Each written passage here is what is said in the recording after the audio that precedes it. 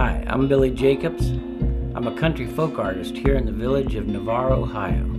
Ever since I was a kid, I knew I had some creative talent, and I knew that's what I wanted to do for a living. I wanted to use the talents that God had given me in some way or another to make a full-time living.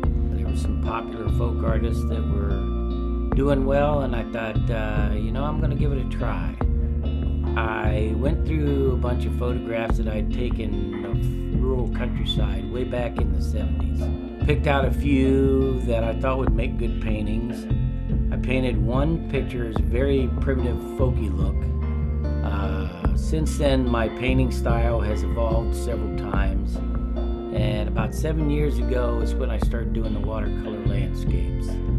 I was being able to use my creativity, and I was making pretty decent money at it. Some people suggested that that's what I should be doing for a living and not working in a factory, and so I decided to take the leap, quit my job, and haven't looked back since. One of the paintings that comes to mind was Grandma's house. I was very, very close to my grandmother. I had this vision in my head of an old white farmhouse, big tree with a tire swing, picket fence.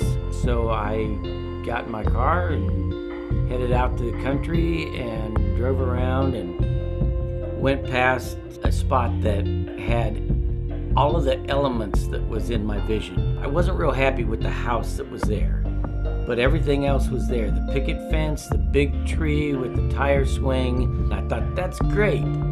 And I took several pictures of that and then drove around till I found a house that I thought fit the concept better.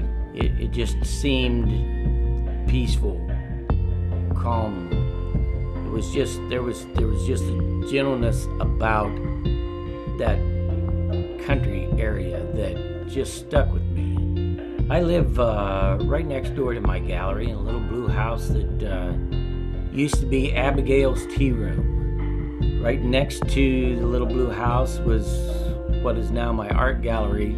There's a brick tavern house built back in the 1840s. It has a lot of history. Ulysses S. Grant stayed here. William McKinley stayed here. It was an integral part of the Underground Railroad. Some of the other folks in town said, you should open up a gallery or a gift shop or something there. And 2.5 years ago, we opened the doors, and we've been growing ever since. I love it. It's very convenient being right next door. Being able to connect with people that buy my art, hear some of their stories, it's just incredible.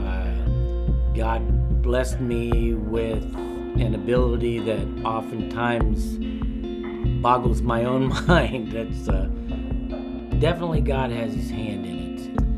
It's been a long journey from working in a plastics factory to where I am now, and all of the people that I've met over the last several years, and friendships that I've made, and people that appreciate what I do, and the fact that I can do it for a living is just, it's phenomenal. It's the best.